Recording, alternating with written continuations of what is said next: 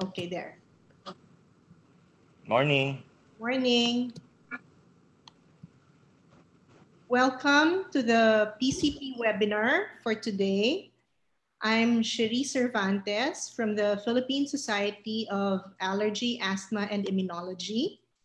And it is just so timely that we were given this day to host this webinar of the PCP because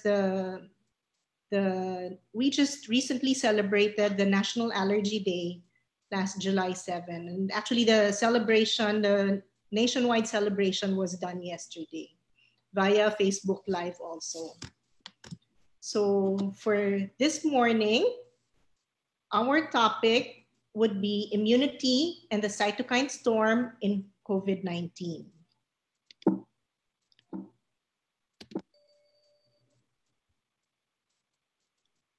So let's start with a prayer. Let us remember that we are in the holy presence of God. In the name of the Father, and of the Son, and of the Holy Spirit. Amen. Heavenly Father, we praise and thank you for bringing us together again virtually this week. We lift up to you our speakers. May you enlighten their minds as they share their knowledge and expertise with us. We ask you to open our ears and our minds for us to be able to retain what we need to know to help our suffering brethren. We continue to ask for your grace of healing for our patients. We lift up to you our colleagues in healthcare. May we all be instruments of your love for your children. And in doing so, please cover each and every one of us with your most precious blood. And we pray for the souls of all who succumb to this pandemic. May you welcome them into your heavenly kingdom to enjoy eternal happiness with you. All these we ask through Christ our Lord. Amen.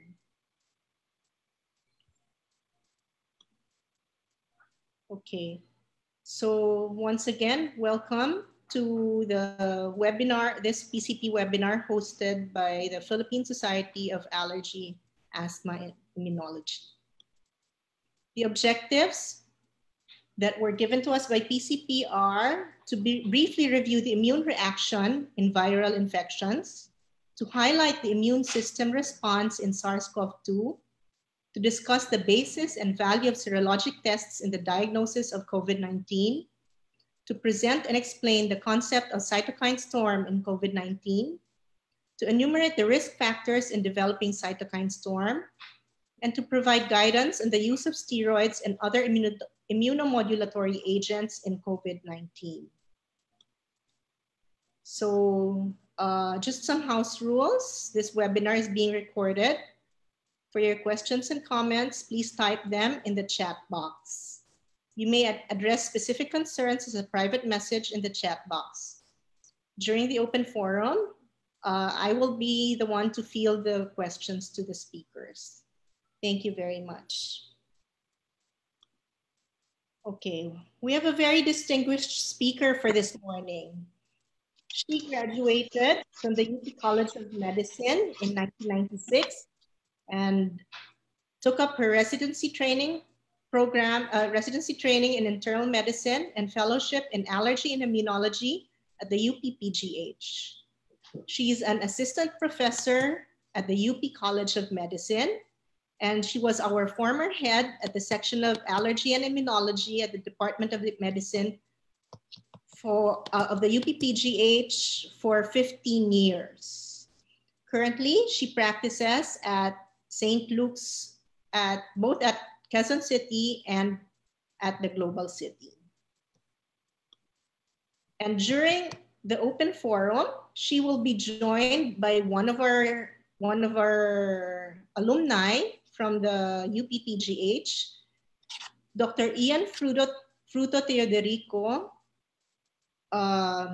is a graduate of the Cebu Institute of College of Medicine.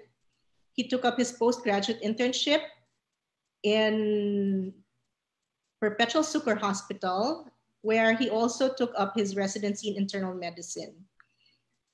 And then he joined us at the UP-PGH for his fellowship training in allergy immunology. He is a very active consultant practicing in Cebu right now, He has so many COVID patients in his 3 hospitals, Perpetual Succor, Cebu Velez General Hospital, and the Visayas Community Medical Center. So without further ado, may I present to you Dr. Lara Teresa Alentahan Aleta.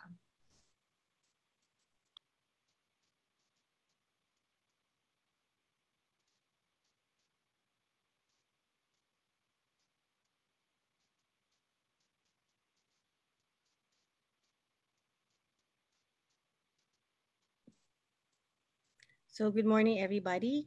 Kindly give me a minute to set up my presentation.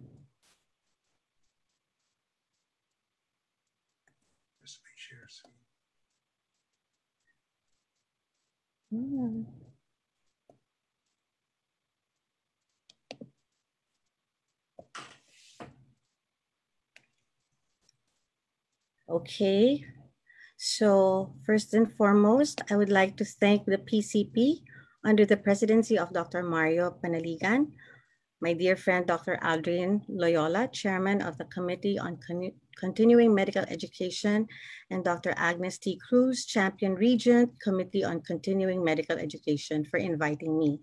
I'd also like to thank my dear colleague, Dr. Sherry Cervantes, for volunteering me for this morning's talk. As COVID-19 is now a worldwide spread zoonosis, it might be practically impossible to fulfill or to fully eradicate the SARS-CoV virus. There is a pressing need for an improved understanding of its immunopathology, much more than any previous pathogen, as COVID-19 has become #1 reason for morbidity and mortality in many countries. Even though this pandemic will likely be brought under control in the coming months, unexpected outbreaks and the development of viral resistance to treatments or vaccines are highly possible due to mutations of the virus. Hence, our immunity is important to face the challenges of this still evolving infection. What is immunity? Simply put, it is our body's defense against infection. So I would like to thank the PCP for giving me the specific objectives to tackle for today's webinar. To start, let us review the natural immune response to viral infections. Our innate immunity is inborn. It plays a critical role early in our life, and it continues to provide immediate protection throughout our life as human beings. The real frontliners of the innate immune system are your macrophages, natural killer cells, neutrophils, eosinophils, basophils, and your specialized antigen-presenting cells, which are your dendritic cells. The innate immune responses are initiated by recognition of molecular components of microorganisms that are foreign to us. These are what we call pathogen-associated molecular patterns. So, in other words, our innate immunity is our first line of defense. It is selective but not antigen-specific. It is the gatekeeper of the adaptive immunity, meaning they give signals. The innate immunity gives signals via the T cell and the natural killer T cell for the adaptive immune response to commence. Our adaptive immunity is antigen specific and with long-term memory, which is measured by your antibodies. But I would like to introduce a special kind of antibody which is not part of the adaptive immune system. And this is what we call your anti-glycan IgM antibody, also known as our natural IgM. Again, this is part of our innate immune response. As part of the innate immune response, these natural IgMs can directly neutralize a viral particle. It can activate the complement pathway. It can trigger the antibody-dependent cell cytotoxicity by your NK cells. And it can opsonize viruses for phagocytosis, all in the effort of eliminating the virus. Again, this is our first line of defense, our immediate protection. This is in contrast to the antibodies produced by the adaptive immune response, which develop after the virus has been eliminated and which confer long-term protection. What are IgM against the glycans? What are anti-glycan antibodies? They are antibodies that recognize polysaccharides or glycoproteins, also known as glycolipids or proteoglycans, which are found on a lot of surfaces of cells. In our body, the most popular cell would be our erythrocytes, and these anti-glycan antibodies are responsible for our ABO blood typing. They're also found on the surfaces of immune cells and envelopes of microorganisms. They are important for tumor surveillance, autoimmunity prevention, defense against pathogens, and response to vaccines. Anti-glycan antibodies are produced after birth with or without exposure to infection. Why is this so? Because we have glucans on our own cells. As I said, it's most popularly seen in our red blood cells. The levels of the anti-glycan antibodies are highest during childhood, and this is probably because this is the peak of production of antibodies due to the different antigen exposure of the child. And the levels decrease with age, especially after the age of 40. Surprisingly, but not significantly, it has also been seen that these anti-glycan antibodies are a bit lower in the males than in females. As to why, we really do not know. So in terms of immunity, these natural antibodies can be considered broad spectrum because the antigen it recognizes is ubiquitous. A lot of our viruses have glycoproteins on their surface, and on this slide, I show you the herpes virus with their glycoproteins. The Ebola virus also has a glycoprotein. The HIV virus with their glycoprotein spikes. Your influenza virus with their hemagglutinin, and your coronavirus with their spike proteins. So even without the adaptive immune response, our bodies can clear these viruses because of the presence of our natural antibodies or your anti-glycan IgM. So let us now focus on the innate immune response to the SARS-CoV-2 infection. We all know now that SARS-CoV-2 is very similar to SARS-CoV, and the most important antigen on the virus is the spike glycoprotein. Thanks to the spike glycoproteins that link to the host receptors, particularly the ACE2 receptors, these coronaviruses are able to enter the host cell. Once it enters the host cell, it can now replicate and be released to invade other cells which have the ACE2 receptors. We also know now that ACE2 receptors are abundantly found in the lungs, in your intestines, in your cardiovascular system, your kidneys, skin, testes, brain, and even the tongue. Once the virus enters the cell, it can now replicate and induce inflammation. Cytokines are released by your innate immune cells to eliminate the virus, which happens in 90% of the patients who have been infected. And once in convalescence, the adaptive immune response now produces IgGs and IgMs for hopefully long-term immunity. However, in 10% of people who get infected or are at risk, the hyperinflammation occurs, which can lead to cytokine storm. And we will get to that later. For now, let me share with you this very interesting article about the first holistic immunological model of COVID-19 published in 2020 by Matricardi, Dal Negro, and Nicini in the journal Pediatric Allergy and Immunology. The natural history of COVID-19 caused by SARS-CoV-2 is extremely variable, ranging from asymptomatic infection to pneumonia and to complications that can be fatal.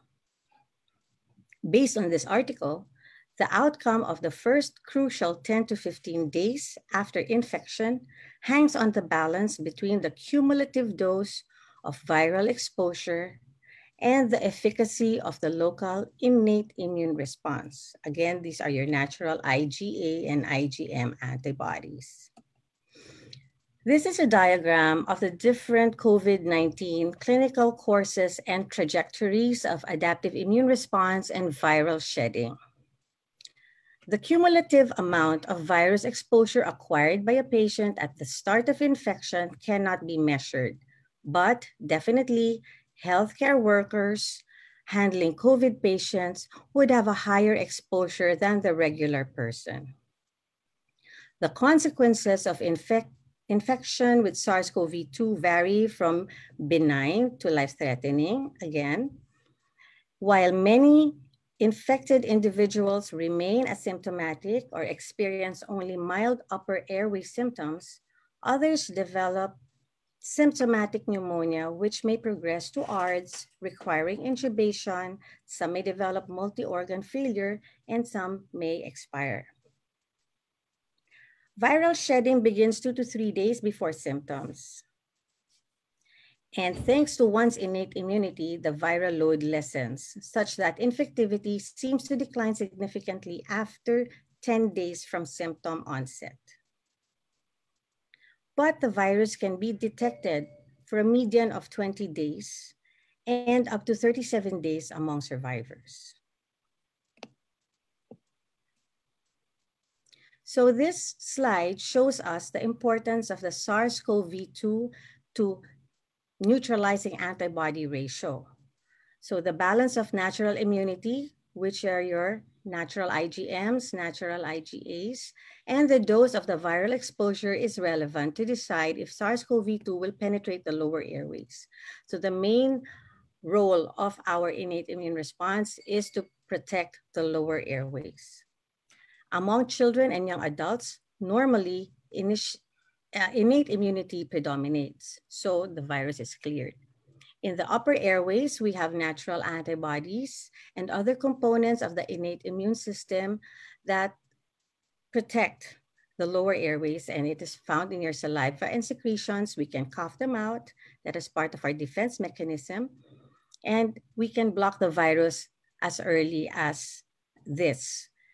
So, especially if the dose of exposure is low, then again, we can overcome the viral infection. So the top 3 requirements for a good immune response to the virus would be low viral load. We should have a very good upper airway defense system, and our innate immune system should be intact and functioning properly.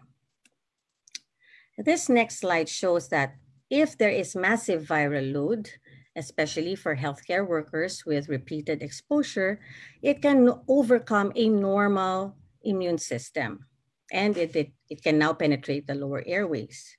For patients who have comorbidities or are relatively immunocompromised, a low to medium viral load can overcome the immune system and can penetrate to the lower airways. Complications may arise if the virus reaches the alveoli and massive replication has occurred, because in the lung, especially in the alveoli, there is no local resistance. High affinity antibodies are produced by the adaptive immune response and surprisingly may not be good for us because it can trigger the complement activation, it can cause coagulation and cytokine storm. Natural antibodies can neutralize viral infectivity in a number of ways. As summarized in this illustration, they may interfere with the virus binding to the receptors, they can block the uptake into the cells, and they can prevent uncoating of the genomes in endosomes or cause antibody-antigen complexes for renal clearance. But non-neutralizing antibodies may enhance the immune system, causing hyperinflammation or cytokine storm.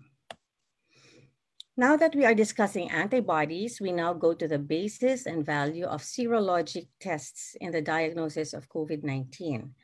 And this is based on an article by Ward et al. In the Journal of Allergy and Clinical Immunology, published just last month. The SARS-CoV-2 particle is composed of multiple virally encoded proteins, and these proteins are antigens for antibody production. The S protein is the largest and most antigenic and can be cleaved to split into the S1 subunit and the S2 subunit. The N protein binds the viral genome, which is protected by your E protein found in the viral envelope membrane, and membrane protein, which is the most abundant structural protein. All of these have their own specific antibodies. The most specific antibody for SARS-CoV-2 is the S1 antibody. The S2 antibody and the N antibodies are found in both SARS and COVID. Hence, it is not specific for COVID-19. Your envelope protein antibodies and your antibodies to the M protein can be detected, but their clinical significance is unknown. So, based on this article, this diagram of COVID-19 testing, its uses and modalities are by clinical phase. For diagnosis, treatment, and infection control and epidemiologic monitoring, these are reliant on the proper use of nucleic acid testing via RT-PCR and anti-SARS-CoV-2 serology, which checks your IgM and IgG. And each test has a maximal utility at a given clinical phase. Nucleic acid test via the RT-PCR is most useful during the late incubation and symptomatic illness, and serology being useful during resolution of illness or convalescence. Classically, IgM antibodies develop early in an acute infection before the IgGs. But recent reports suggest that the IgM and the IgG seroconversion occurs simultaneously in many subjects during the second week of infection. The persistence of protective humoral Ig-mediated immunity is not yet established for COVID-19 survivors. And the natural history of asymptomatic carriers for SARS-CoV-2 is also not yet clear. So this article summarizes that serologic tests are not recommended to be used for the diagnosis because the timing of the appearance of the IgM and IgG is variable and may be delayed. They are also related to the severity of infection, meaning it's not always good to have high IgG levels because it has been shown that with higher IgG levels, it can actually detect a more severe infection. Serologic tests can be used in epidemiologic studies and surveillance, as well as identifying patients who can become convalescent serum donors for experimental treatment protocols. Now that we have discussed what happens in the 90% of the infected people who recover, let us now focus on the 10% that go into hyperinflammation, or what we popularly know now as cytokine storm. So again, the definition of cytokine storm is the exaggerated increase in pro-inflammatory cytokines in COVID-19 due to the hyperactivation of various kinds of immune cells in response to the SARS-CoV-2 virus. The SARS-CoV-2 virus stimulates the immune system in several ways. It can attach and enter the cell, causing production of cytokines. It can attract neutralizing antibodies, and it can attach to an antigen-presenting cell, and in this diagram, it is the macrophage. The secretion of large quantities of chemokines and cytokines is promoted in infected cells in response to the infection, And these cytokines and chemokines in turn recruit lymphocytes and leukocytes to the site of infection, all for the purpose of viral clearance. Whether the viral load is increasing or if the immune system goes into hyperdrive despite the clearance of the virus, there will be multi-organ damage and possibly death. This clinical worsening is exponential, which I liken to a runaway snowball. Here is where clinically immunomodulators are indicated. However, any intervention at this point, in my humble opinion, may or may not be effective, and this is due to the snowball effect. There is a recent study published in the Nature Reviews Immunology just last month involving macrophage hyperactivity in COVID-19. This macrophage secretes cytokines to communicate with other cells. Here, the macrophage is communicating with the NK cells, the CD4, and the CD8 cells using the cytokines. And these cytokines control cell proliferation, differentiation, angiogenesis, and immunologic and inflammatory response. There are different types of cytokines with overlapping networks and redundancy of roles. In cytokine storm, initially there is an elevated amount of interleukin-1 beta and tumor necrosis factor. This acute response triggers the proliferation of interleukin-6, which promotes a more sustained pro-inflammatory state, which correlates well with worsening disease. Normally, we develop interleukin-10, which appears later, causing a negative feedback to interleukin-6, and it is the body's attempt to control inflammation. But in cytokine storm, this may not happen. Interferon gamma, although protective in the context of antiviral host defense, has also been implicated in the pathogenesis of cytokine storm. As they say, too much of a good thing may be bad. And at this point, once all of these mediators are released, we may not be able to control the overall production of these cytokines. And remember the snowball effect. So, what puts a person at risk for cytokine storm? A lot of research was done to predict who would go into cytokine storm. And I have grouped these risk factors into the common and rare factors. So for the common risk factors, obviously, if you have a high viral load, then you will elicit a stronger immune response. A high viral load can overcome a normal immune system or a low to medium viral load with a weak innate immune system may also trigger a stronger immune response. So if you have low IgM and IgA in the upper airways, once the virus gets into the lungs, then a lot of inflammation will occur.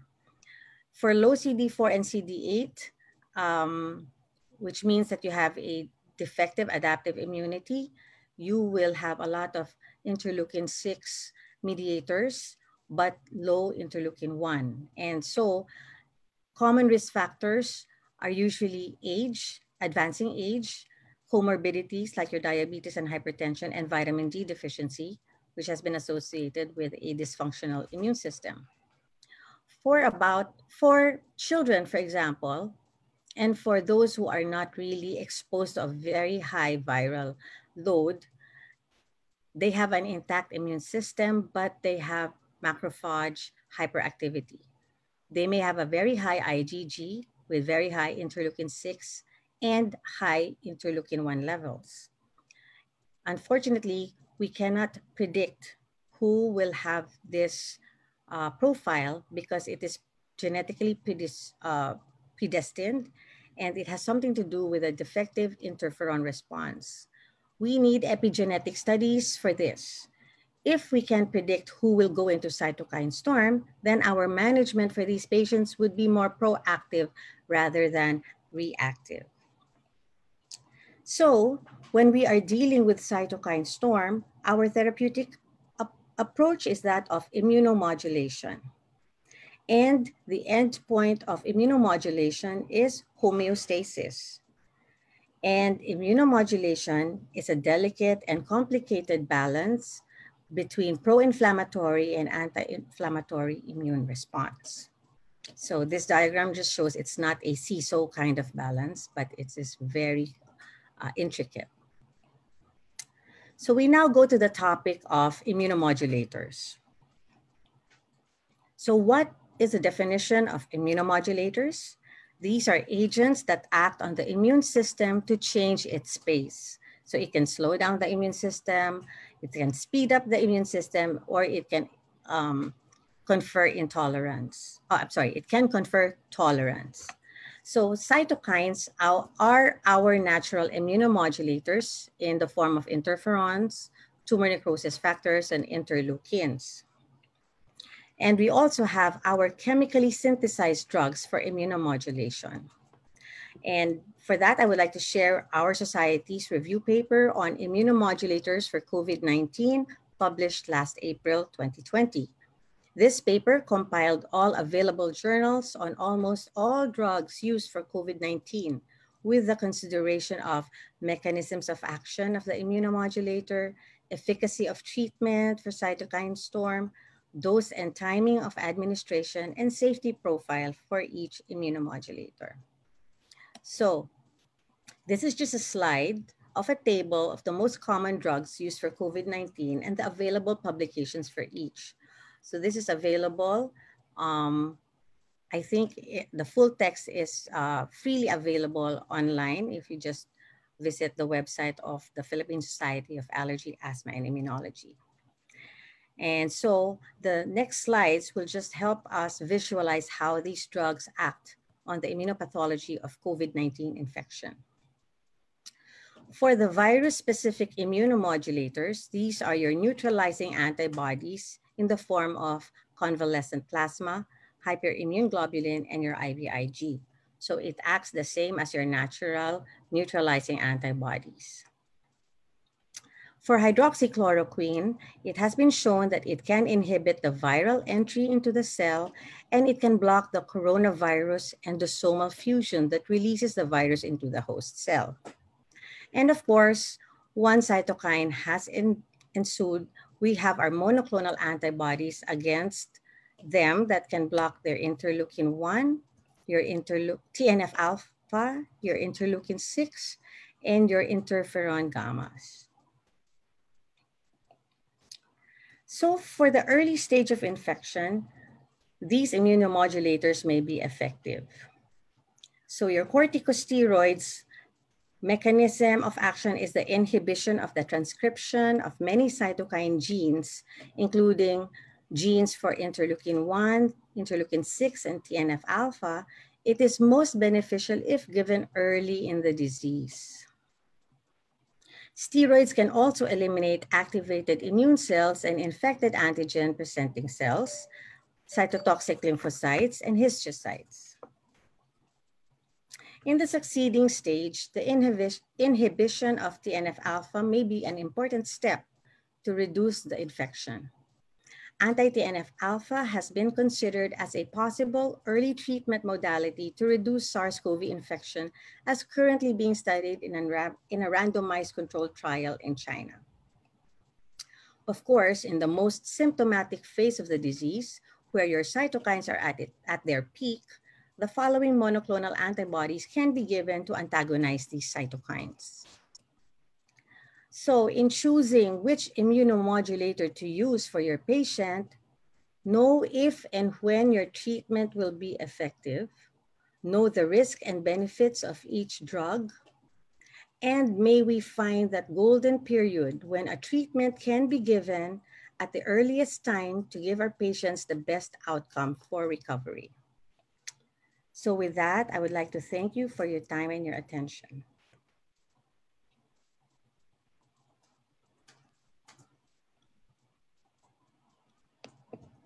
Thank you very much, Dr. Aleta, for that very comprehensive and very informative lecture. During our open forum, We have with us Dr. Ian Fruto Teodorico, who would also join Dr. Aleta to answer some of the questions.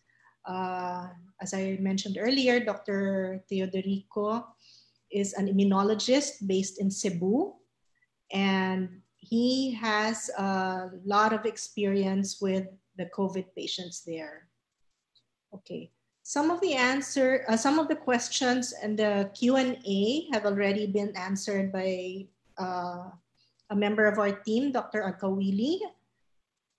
And I will field the questions that haven't been answered yet. Okay. Does the COVID-19 virus RNA have to enter the nucleus or have to penetrate the nucleus to affect transcription and translation into viral components? I think the mechanism is because the viron can fuse with the host's genetic material, and that's why it can escape detection once it goes out of the cell. So the virus definitely replicates using the host mechanism. So I guess because of the fusion using the endosomes, then there's a combination of the RNA with our host RNA. And that's why they say that's where mutations occur because of this fusion of host RNA and viral RNA. Okay. Another question about the entry and the transfer of the COVID-19 virus. Can the COVID-19, the SARS-CoV-2 virus transfer directly from cell to cell via tight junctions or other cellular transmembrane passages? When you say tight junctions, it's between cells. So when the virus is not inside the cell, then it can easily be eliminated by physical factors like your phlegm, your secretions. But when a virus becomes virulent, when it can enter the host cell. So the tight junctions are outside the host cell. Tight junctions are really for probably your fluids. So for the virus to be virulent, it has to enter the cell, and it is through the ACE2 receptors. Thank you. How is hypertension, which is a common risk factor, implicated against the immunity to COVID-19 clearance? There are a lot of speculation about hypertension associated with more severe COVID disease, and most likely one could be really age of a patient. And with increasing age, you are more at risk of developing hypertension. Your immune system weakens because it's getting older. And it definitely has something to do with your ACE2 receptors. So the more ACE2 receptors you have, then the mechanism of hypertension, we all know that there are many mechanisms in developing hypertension, a lot of risk factors for that. But in terms of COVID-19, I guess it's more the number of your ACE2 receptors that predisposes a patient with hypertension to a more severe disease. The next question I would like to field to Dr. Teodorico. The question is, COVID survivors may not be recommended to donate plasma if they recovered after 5 weeks. How is it done in Cebu, Dr. Teodorico?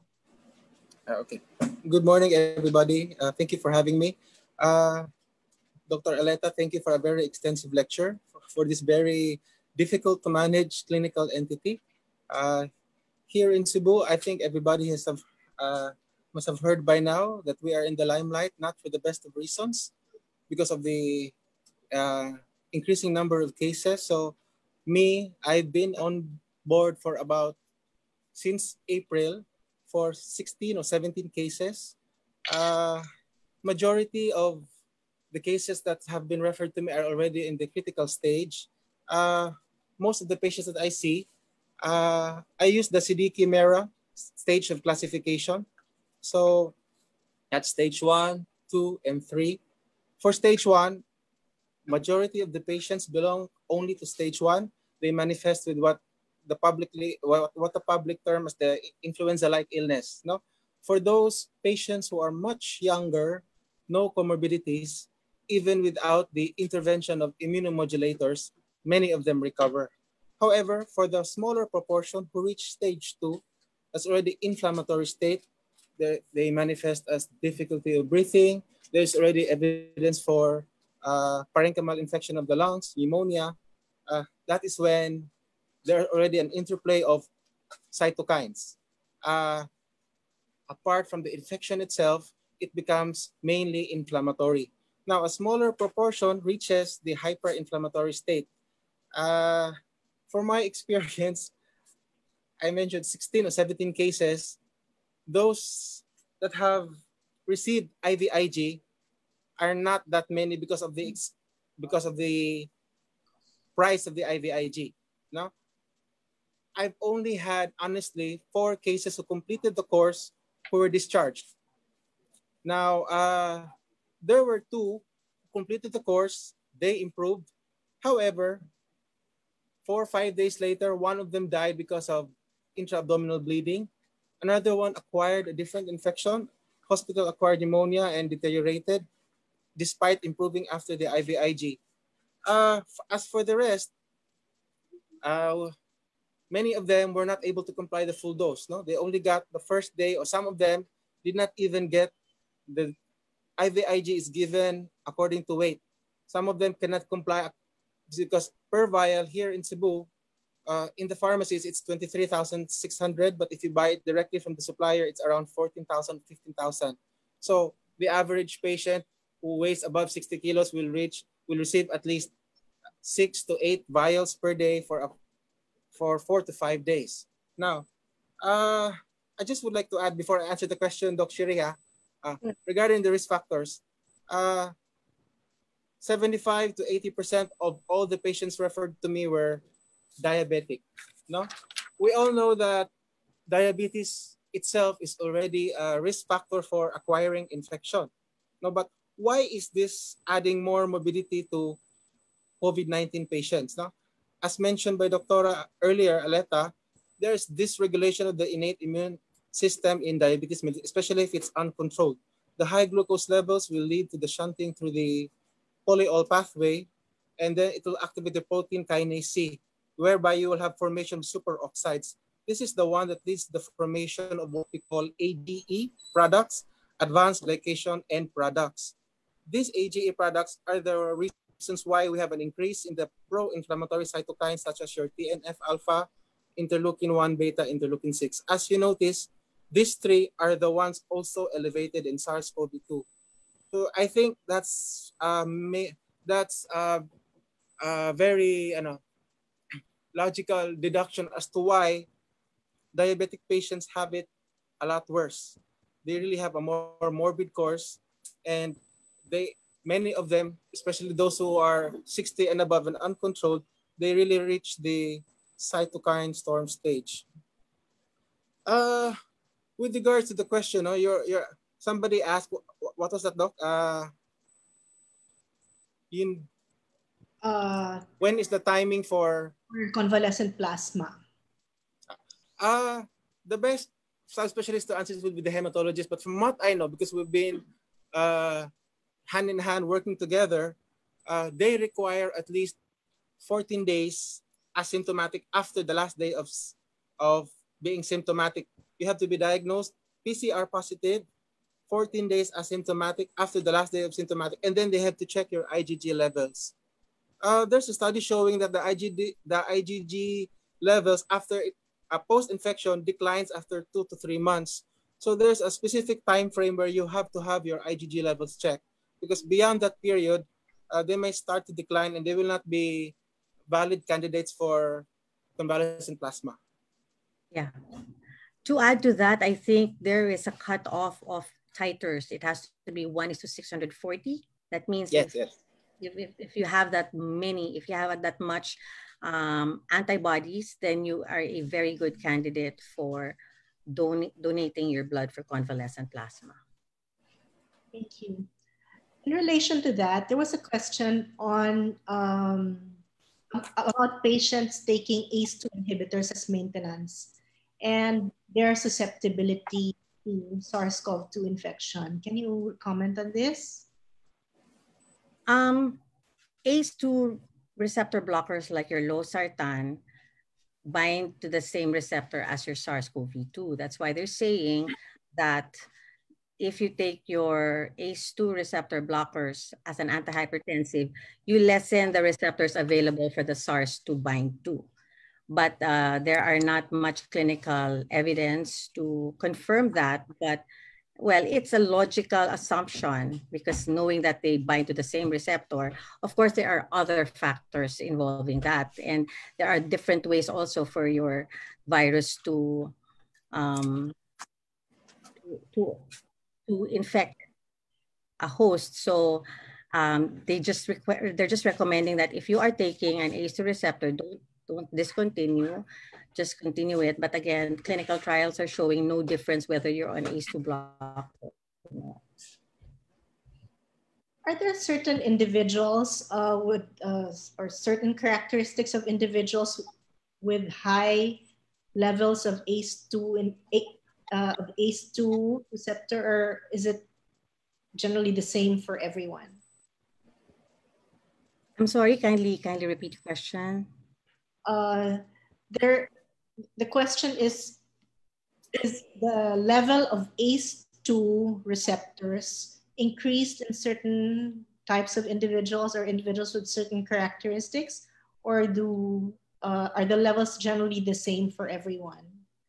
They say the number of receptors are genetically predetermined. That's why we're saying that, or the studies are saying that we cannot really predict until we do epigenetic studies. So when you do epigenetic studies, there are genes that will predispose you to developing more ACE2 receptors than the other individual. But at this point, there's no clinical parameter to predict who has more ACE2 receptors than the other.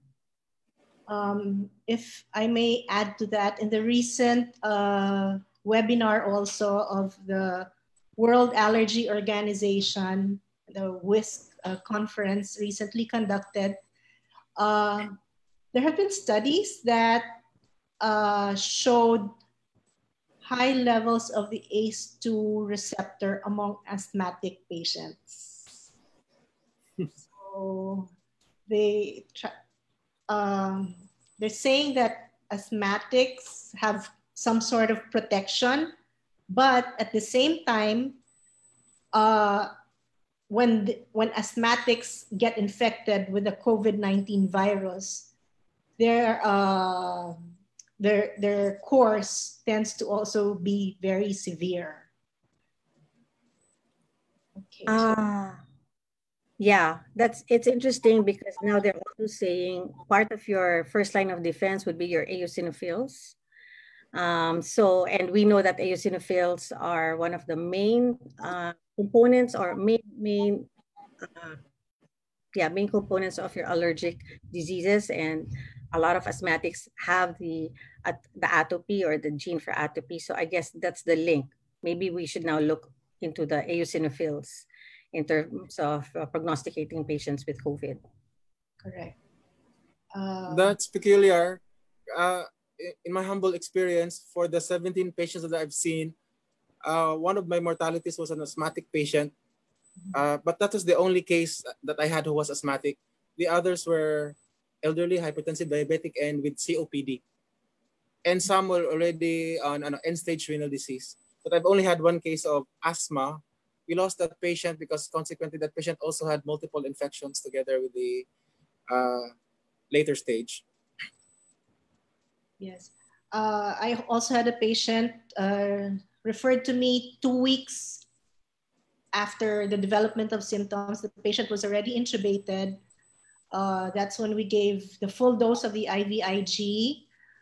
Her course was very stormy, but she eventually got discharged after 2 months in the ICU.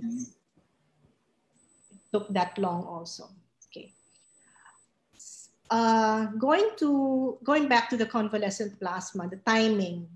Since convalescent plasma and steroids are best given early in the disease before the onset of the cytokine storm, what criteria do we use to decide whether to give them already or not? So would we recommend giving them routinely to all patients? Okay. This question is, again, as I said earlier, best answered by hematologists, but I'll answer in their behalf since we're always communicating here. They give here in Cebu, they gave it during the first sign of deterioration with a progression of the inflammatory markers. Usually that's for stage 2. That's why upon admission, if the patient is admitted, automatic part of the workup, blood type, no?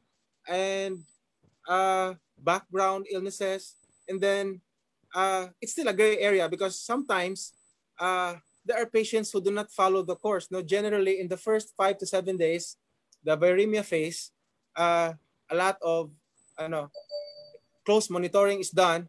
But the moment the patient shows progressing pneumonia with elevations in your CRP, ESR, ferritin, most of the IDS colleagues of ours will already recommend giving convalescent plasma, especially if there's already an increasing trend for oxygen support prior to intubation, ideally, because once the patient is intubated, it adds to the poor prognosis. Most of the patients that I've lost are either intubated or already with declining renal function.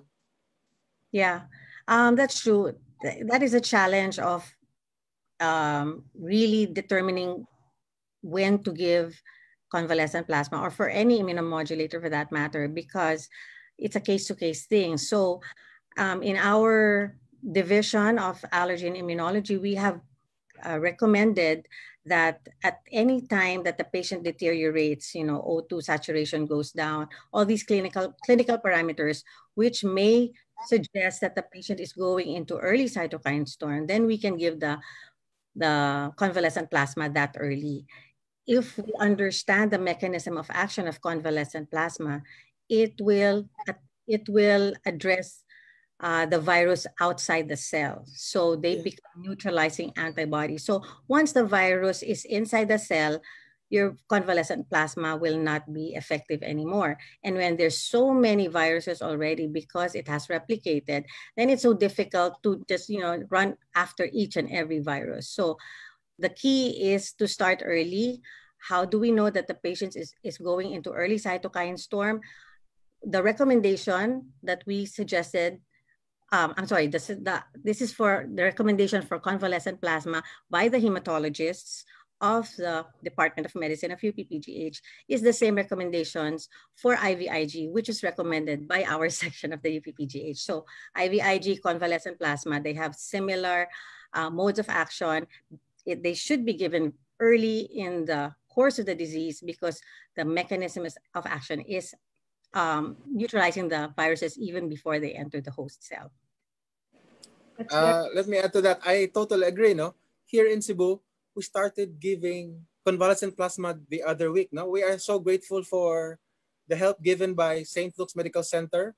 Many of our colleagues who got morbidly sick and some of our very critical patients really improved after receiving convalescent plasma. In fact, the referrals for IVIG, I'm speaking in for myself, there have been lesser referrals since many of them, the course will turn around after receiving convalescent plasma. Yes, I agree. The timing is really very critical. These immunomodulators, these neutralizing antibodies should really be given at the onset of respiratory deterioration or deterioration of the patient.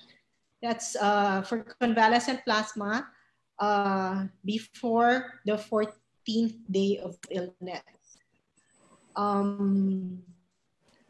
I have another patient. This is an elderly male, 79-year-old male with all the comorbidities. When his respiratory rate started to increase to the 30s, that's when we stepped in and gave the IVIG. He was never intubated and was discharged eventually. Okay. On the topic still of convalescent plasma, after donating, after a patient who has recovered from, after donating convalescent plasma, how soon can one donate again? I know this is a question for the hematologists, but would you have an idea? I'm not so sure, no, because there have been studies showing that the IgG declines after 2 to 3 months, no. So after donating convalescent plasma, I think there's a need to recheck the titer, and it has to be based on that. If it's much too lower than the cutoff for what is required, maybe that patient cannot donate anymore. Yeah, I think they have their own protocols because anemia would be a contraindication also for donating. I'm sure for you to get 1 bag of plasma, you might need to, draw 500 ml of blood. So I'm sure the hematologists would have criteria as to when they can get blood again from a previous convalescent plasma donor. Okay. There's a question now on steroids. There was a mention that steroids are helpful in the early stage of the cytokine storm. So how do we recognize the early stage clinically? I think this is related to the previous question. Yeah. The most effective time actually for steroids to work is if you exactly know when you got infected and you can predict that, oh, in 5 days you will be symptomatic. But if you're so sure that you got exposed, that would be the golden time of giving your steroids. But for most patients, for most people, you walk around, you don't know who has the COVID virus, you don't know when you got infected. So at the earliest time that you get probably mild symptoms, then yes, steroids may work. I don't know if this also has any connection with patients with asthma who are on chronic intranasal or inhalant steroids. Maybe, being on chronic steroids may have protected them from the early phase of the infection of COVID. We don't know because these asthmatics may either be genetically protecting itself from the virus or it's their inhaled steroids that's protecting them from a more severe disease. Might I add, in my humble experience, no, that's why every time the patient is admitted, we really have to do a very meticulous history to determine the day of illness.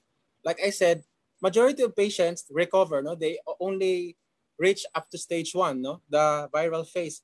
However, for those who reach stage 2, that's why it's most data gathered shows it's around 7th to the 14th day. And on stage 2, there's already beginning difficulty of breathing. If you do a high resolution CT scan of the chest showing beginning infiltrates, and then when you check the markers, they start elevating. The elevation of the markers, there is still no consensus on the what level we should start. But for me, once ferritin is above 1,000, the dimer is above a certain cutoff, LDH is above 400, we already have we already start considering giving steroids and maybe the immunomodulators. Thank you. Are there any common contraindicated treatment or drugs that should be considered when patients are giving immunomodulators for COVID? I guess that will be on a case-to-case basis, diba? What immunomodulator are you talking about? What are the comorbidities of the patient? So it really is a case-to-case. If they are allergic to a particular component or drug component, then that is a contraindication. But we cannot speak for each and every patient, and we cannot speak for each and every immunomodulator. Thank you, Dr. Aleta. Okay. With regards to IVIG, since it's what some of us are giving here, the fears, I will echo the fears of some of our colleagues. No, they're afraid because the fear of anaphylaxis, they're afraid of adverse reactions. Well, if we review the available data, their adverse reactions are actually very low, and most of them are rate related. That is why I always explain to my other colleagues that when we give IVIG, it must be in a very slow regulated rate and the patient is monitored. And even with the incidence of anaphylaxis, it's really, really very low. In fact, it's considered rare, no?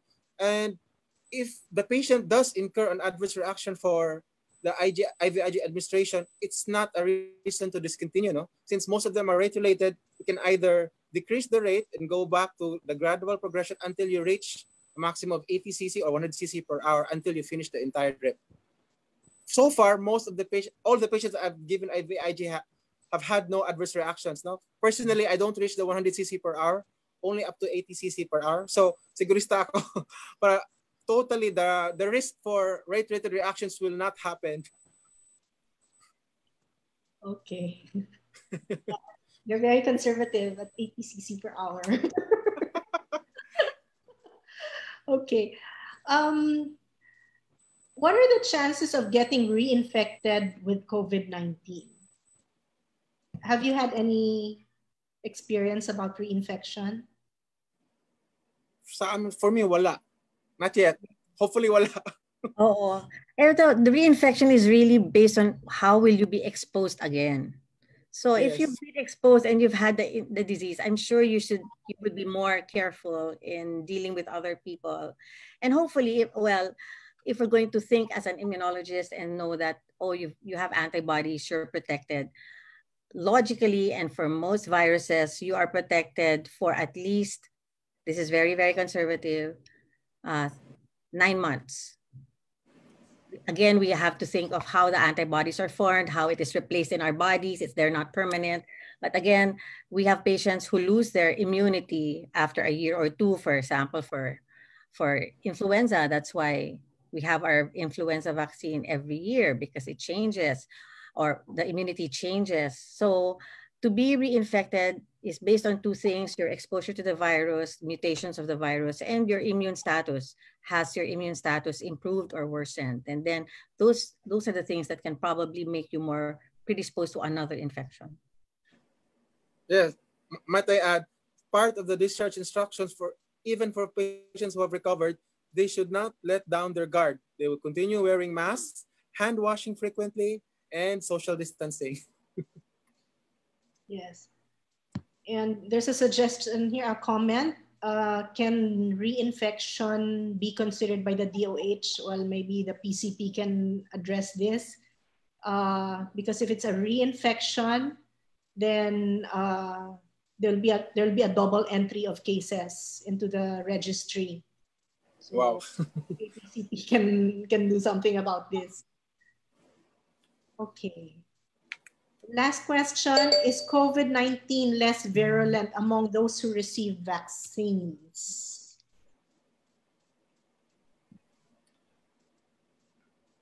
Go ahead. Kaya ito? For me, kasi it's a matter of semantics. What do you mean by virulence, diba? It is it is the characteristic of the virus. But when you say immunity, it's the characteristic of the host. So I don't think the host has anything to do with the virulence of the virus. It's innate in the virus. So if it has mutated, they say it has mutated. That's why virulent means it can infect more people. So mas madaling mahawa. But it's not as deadly as the initial strain, so they say. But for us, well, our immune system can be the same for the whole year, but the virus has changed. And then, so the virulence is a virus character.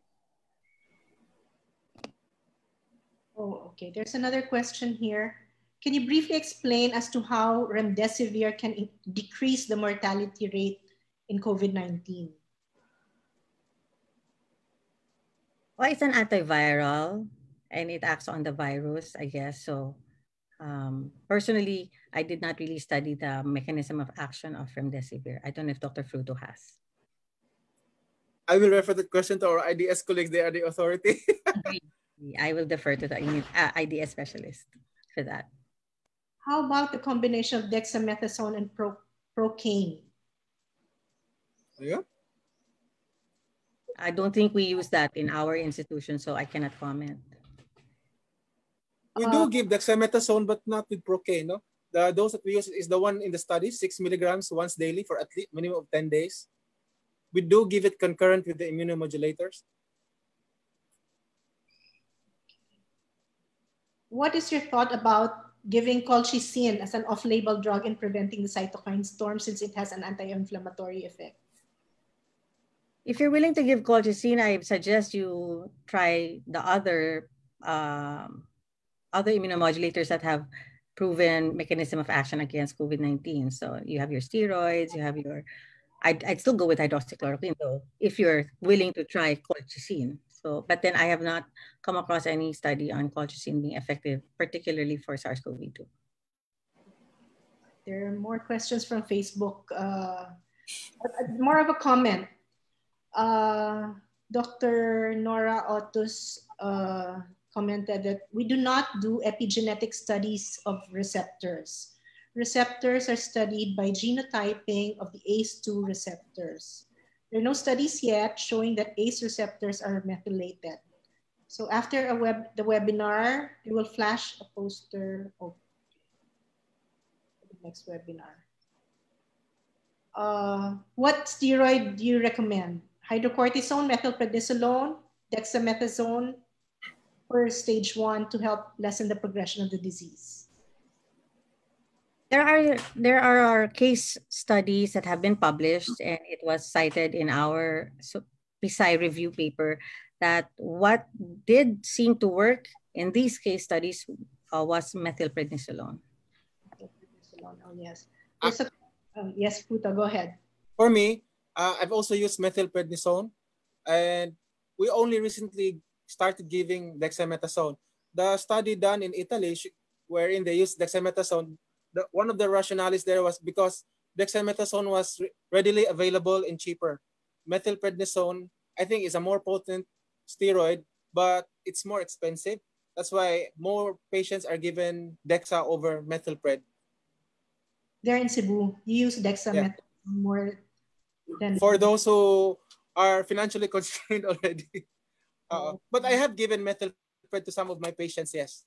Yes, yes. Yeah, there's a comment from Dr. Lorna Abada, pediatrics, head of pediatrics of the Department of Pediatrics of PGH. There's a consultant now who is having her second bout of COVID-19 symptoms. She's an asthmatic. She became symptomatic again 2 days after discharge.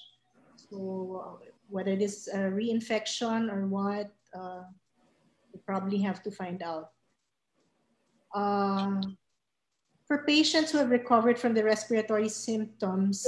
No, I don't know. I don't want to... Go ahead, ma'am.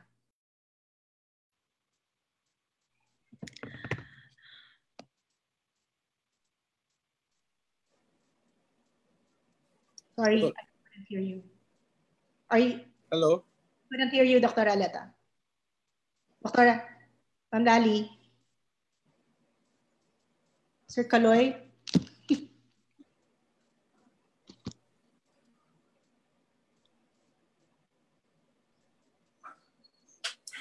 Okay. Sorry, I think I was cut.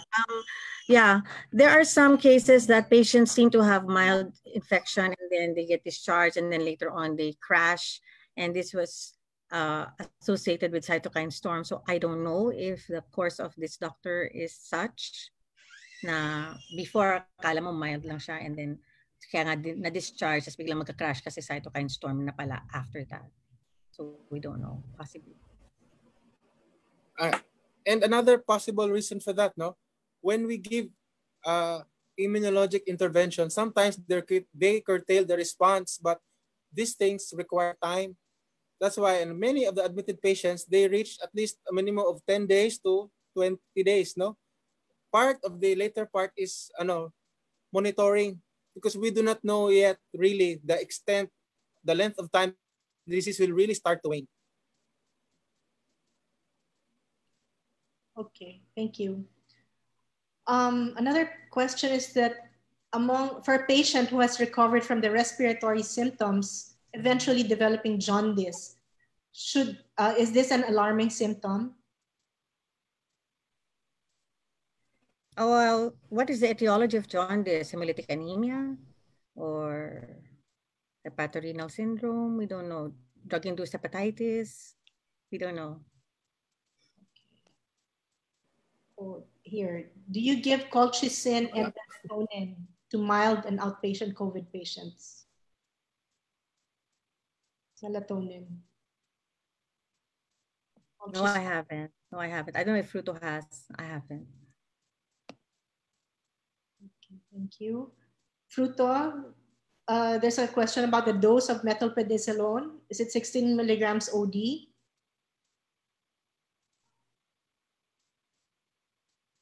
Fruto, naghang siya. What's the dose that you use for methylprednisolone?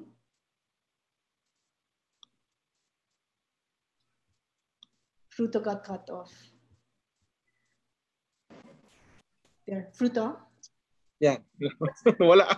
Sorry. What's the dose that you use for methylprednisolone?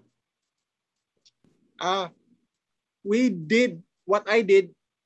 We did what our colleagues in rheumatology do. No, methylprednisolone pulse therapy, 500 milligrams to 1 gram in 250 cc D5 water given for 3 days. Those for the really bad cases. And then for the step down, we either use methylpred 16 milligrams or the dexamethasone 6 milligrams.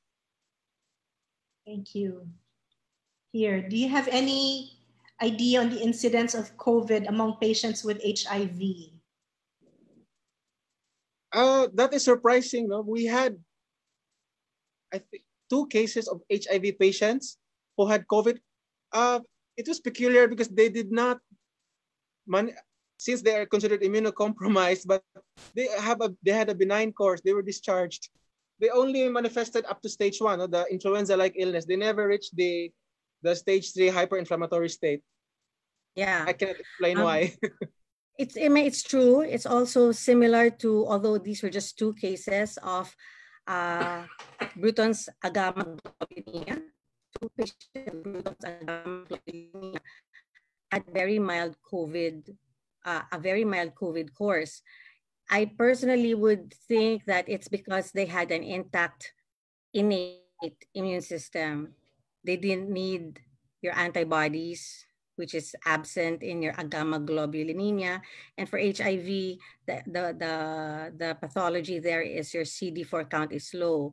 So you really don't need the adaptive immune response for COVID. You need your innate immune response. You need your natural neutralizing antibodies, your anti-glycan antibodies.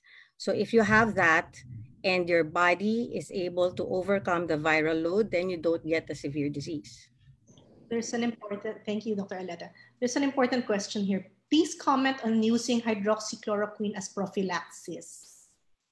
I think there was a journal that came out on that already. Yeah, my comment, prophylaxis, it can be useless if you have not been exposed to the virus. Definitely the golden question. And just a precaution for patients who will take it in the outpatient setting. Antioxidants are going to be helpful, as Dr. Teodorico said, that, you know, in that there is a lot of the immune system, but not strictly for COVID-19. There's an interesting question here. Can a cytokine storm survivor undergo immune amnesia, wherein the immune system would have to relearn all antigens? Interesting question. Okay, when you say amnesia, I assume you mean no antibodies. Yes. No antibodies. But cytokine storm is, you're talking about, you know, cytokines, not really antibodies. So it's like your AFP. You have your you have your Navy, you have your Coast Guard, you have your Army, you have your Marines. So if you deplete one part of your AFP, you still have other fighters there. Thank you. One last question, sorry. Have you encountered a patient with RHD, rheumatic heart disease, who got infected with COVID-19? So what are the risks for that patient, if any? Personally, I haven't. We've had patients who had heart failure, but not due to RHD, a different etiology. We lost these patients also.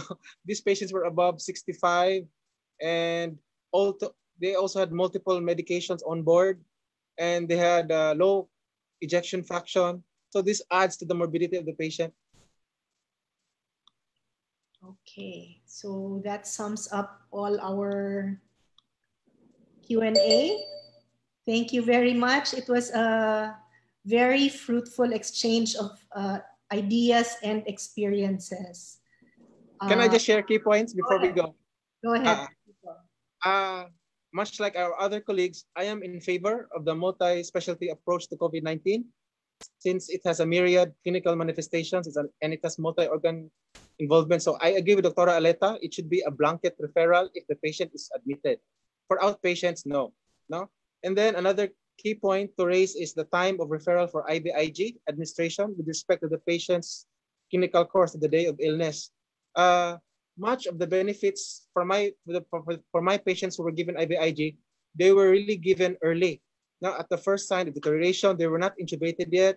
There was still no renal function decline. If you give it much later, like majority of my patients, because some subspecialists think that you have to start with the tocilizumab first, you have to start these medications first before considering, no? But it has been my experience that if you give it rather too late, the cascade is already way beyond controlling. No, at the height of the storm, we really cannot reverse it anymore. So there's no benefit. And then another problem is the price. No, hopefully I don't know how to offset that problem. Here in Cebu, it's 20,000 plus at the regular pharmacy, but if you buy it from the supplier, it's 14, 15. So I don't know how we can help our patients with the pricing. And then I agree there is a need for more empirical evidence, ideally from randomized controlled trials. There is one ongoing in China right now, because some of our colleagues are not convinced for us to use it, no, because we only based it on the evidence we got from case series studies from China and theoretical rationale from our expert speakers and from the expert opinion. So I do agree we need to gather more data from randomized controlled trials. Just to add, Fruto, Dr. Maiko Agkawili is spearheading a trial on IVIG at the UPPG. It has already been approved by the ethics board and it's currently with the PCHRD. We're applying for funding. So we will have local studies on that. One pahabol question. Please comment on a patient having negative IgM and IgG. Positive antibodies, positive IgG and IgM, but the SARS-CoV-2 PCR is negative. Patient is symptomatic with mild dyspnea. So how is this possible? Okay, that's a very common scenario here, no? In our hospital setting, there are two swab tests, no? The one by DOH and the one by our own hospital, which is not DOH accredited, we call it the BioFire PCR test. If the patient fits the clinical profile of a COVID patient, even if the serologic markers are positive and the PCR is negative, we will treat them as a COVID case. We've had several cases wherein the first PCR was negative, but with a repeat PCR second and third, they turn out positive. So there is still a proportion of a false negative result for the PCR. That's why if the patient manifests with a clinical COVID-19 profile and the labs do not jive, do not be so ready to dismiss this as a non-COVID patient. I agree. I also see that in private practice. Patient really looks like he or she is in cytokine storm, but RT-PCR is negative. So we treat a cytokine storm. Yes. Okay, that's it. Thank you again. It was really a very enriching discussion. Thank you very much, Dr. Lara Teresa Alentahan Aleta, Dr. Ian Fruto Teodorico, and Dr. Maria Socorro Agkawili de Jesus, who's working in the background, been working with us in the background. Thank you. And the Philippine College of Physicians will have another webinar, CPR in the time of pandemic. This will be on Monday, same time, 10 o'clock, with Dr. Francis Lavapie of the Philippine Heart Association. Okay, so with that, we'd like to thank all of you for attending. We hope that we have helped you gain more knowledge in managing our fellow Filipinos during this time of pandemic. Thank you very much, everyone.